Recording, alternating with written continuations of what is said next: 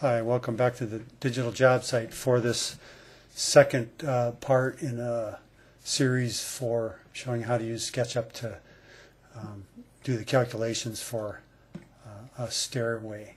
In the first session we created a layout plane with some elements here to represent on-site conditions. We're going to add some more to these elements to help clarify what the calculations are for, encountering the different things that are typical of a stairway installation. So this line here represents the end of a floor truss. I hope this stuff becomes clear in a bit as you watch the video. I'm going to throw some more guidelines in here so we can draw more of the components. I'm going to assume on top of this subfloor that'd be existing on the job site that eventually it's going to get a hardwood floor, which would pretty typically be 3/4 of an inch thick. This line will make more sense in the future. I like to use a piece of 3/4 inch plywood as a hanger for the stair stringers. That's what that line is going to represent.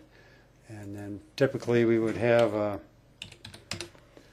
3/4 inch riser board on a stairway, and then a 1 inch nosing on our stairs, and you'll see how these guidelines benefit in drawing our stair components. And I'm going to assume that we're going to use an 1.25 inch thick nosing and a thick 1.25 inch thick tread on these stairs, and that's, you know, they range anywhere from 3/4 to 1.5 inches or 2 inches. Who knows what you'll encounter.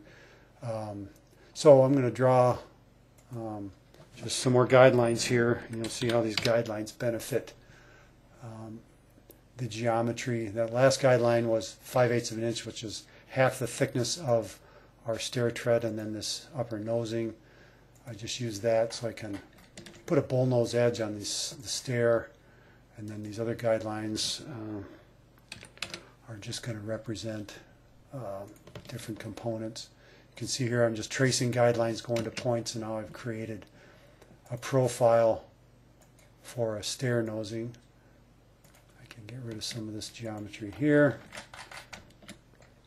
and then add a line here, drawing in the red direction. I can get a straight line without a guideline. Alright, so this will represent the things that are going to be needed to draw our stairs. I'm just going to get out the material dialog box here and select wood, so that some of these features will be a little easier to remember what they represent further on in the drawing process. So I colored the floor truss with that. There's a plywood. I'll use that for this plywood subfloor, and then we're just going to go to dark wood floor for the hardwood flooring and the nosing. That kind of differentiates the different things we've drawn here for our stair, and those aren't essential, but it just helps to keep track of some of the things that we're drawing here. All right, we've shown that we're planning on putting, in this case, 3/4 inch hardwood floor on the floor upstairs, and then I'm just going to assume that we're putting some tile on the floor downstairs. So we'll say that that's going to end up getting a 1/2 inch tile on the basement floor when this is all done. All right, with all those things in place, we will be able to calculate our finished, the total rise that we're going to end up with. So I've clicked to the top of the tile on top of the basement floor, and I go up to the top of the hardwood floor upstairs on the main level of this house, and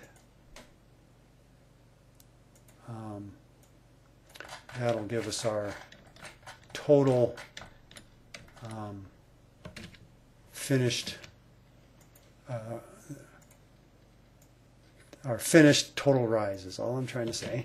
And with all those components in place, we can see that we're going to end up in this situation with 10'4" as the total rise from the top of the tile to the top of the finished floor upstairs.